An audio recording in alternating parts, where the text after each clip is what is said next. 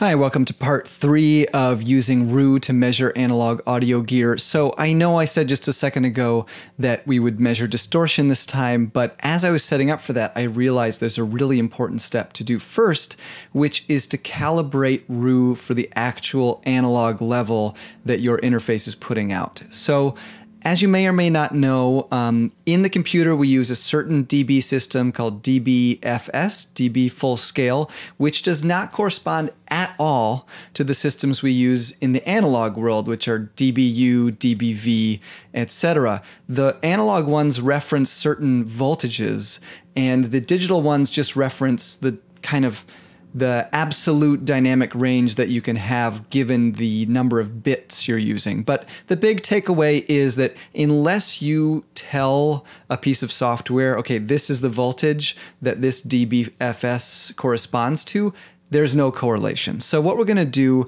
is measure the output from the interface at a certain level and then tell REW what that is so that then we can be confident of the levels that we're speaking the same language, basically.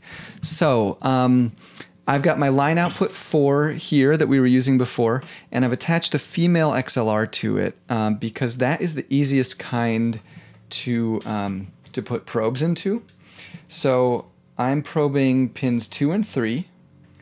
Doesn't matter red and black which goes where. XLR pins are almost always labeled on the XLR. I'm going to set my meter to AC volts, which is this V with the squiggly line, and send a level out with the generator. So 1 kilohertz. Let's just pick any random dB full scale. Let's just do -12 since that's what we've been using up until now, and push play. So make sure you're getting a voltage on here. Cool, looking good so far. Now I'm going to click calibrate level and enter that voltage. So 2.041. I push calibrate. REW tells me, okay, based on that, this is the maximum and the minimum, or just the maximum that your interface can do. And now what's really cool is we can change the unit of this output and they're all harmonized. So now we know, oh, -12 dB full scale, that corresponds to 2.04 volts and 8.42 dBu, etc., which becomes really important measuring distortion because distortion is super dependent on the level. You know, that's why gain often means distortion because more level means more distortion.